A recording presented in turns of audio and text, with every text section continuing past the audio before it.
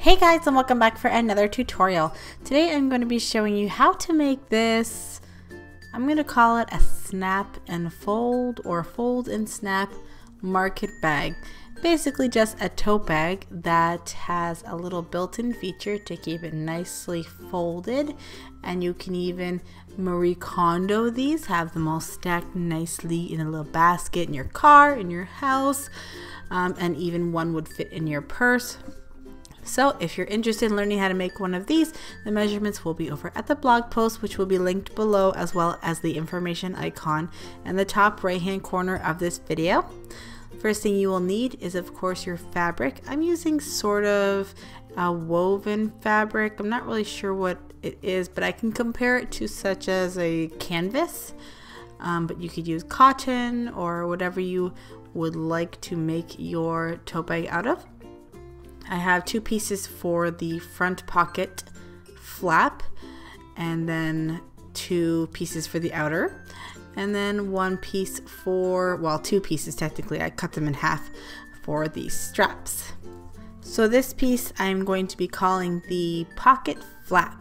So the first thing you're going to do is put that with the right sides together. We're going to sew all the way around but leave a 3-inch gap on the one side. After that, I am going to be using my pinking shears to just trim off some of the seam allowance on and around the curved edge. You can just cut little notches into it if you like with your regular scissors, and then snip off the corners on the other side. And then we'll flip it right sides out. So we're just going to, of course, make sure that all of our little edges are poked out and our rounded corners are nice and rounded, and then we will fold in the raw edges of the hole, and then we'll just give that a nice press. After that, we're going to do a little bit of top stitching just to prepare this piece. We're not going to do the whole thing. We're actually going to be first measuring in about 3 3/4 inches away from the side that the flap is on. I'm going to be using chalk because I want this line to be visible for a while, so I want to be able to reference this later on. And then we're just going to do a top stitch along this edge and then all the way around the curve edge up into the chalk line.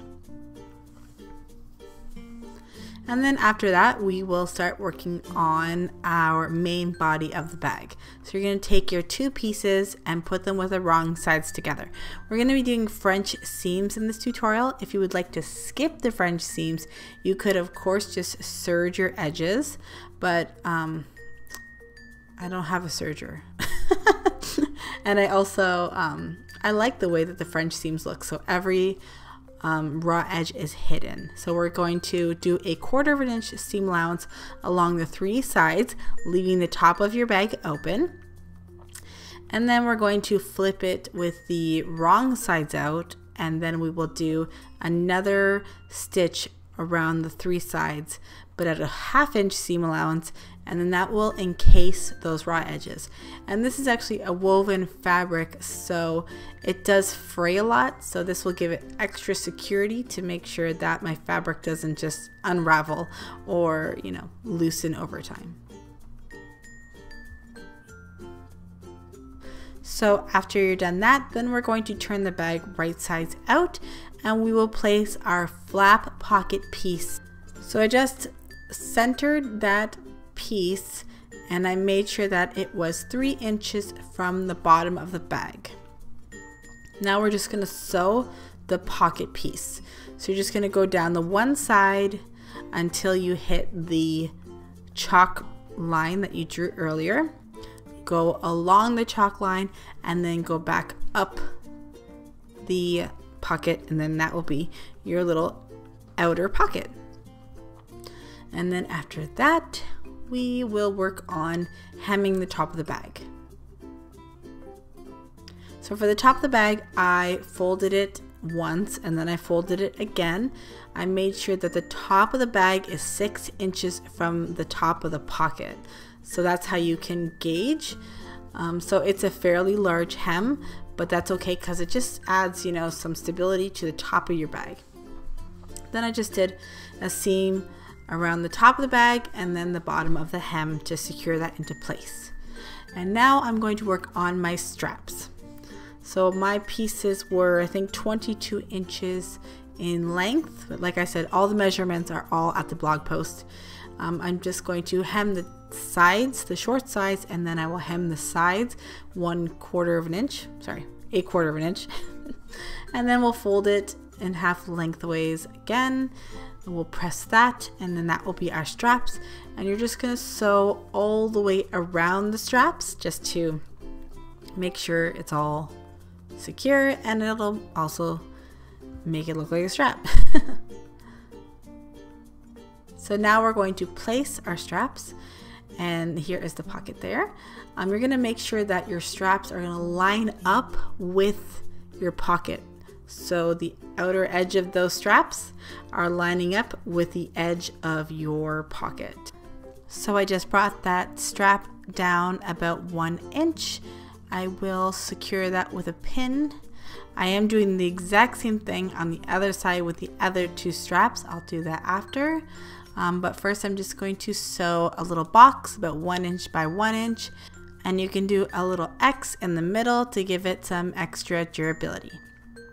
So next, we're going to work on the bottom of the bag. If you want, you can box your corners, but if not, you can just leave them the way that it is. This is the one that I already boxed.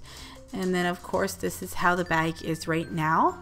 So I'm just going to show you quickly how I did that. I just turned the bag inside out, and then I created little corners.